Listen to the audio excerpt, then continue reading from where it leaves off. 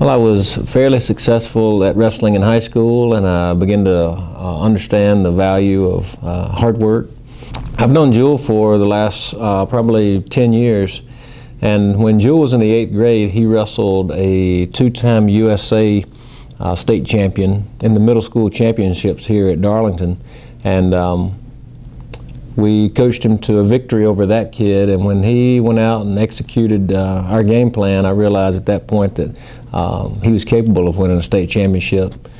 Coach McDurmon's helped me become a state champion by teaching me to work hard. He's been really helpful to learn technique from, to just be able to perfect my skills and perfect anything I would need to do to become a champion. I first met Hayden when he was in the middle school, and I watched him wrestling around at USA wrestling practice, and at that point I realized that he had the potential to be a state champion if he was willing to work. And the more I got to know him, I could tell he had the work ethic, he had the physical build, and he just needed some terrific practice partners.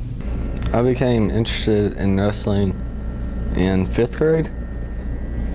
And I've been wrestling for about 7 years now.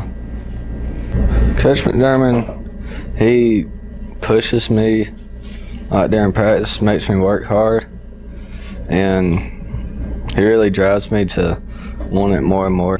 My goals for the future would be to win state 2 more times and go undefeated.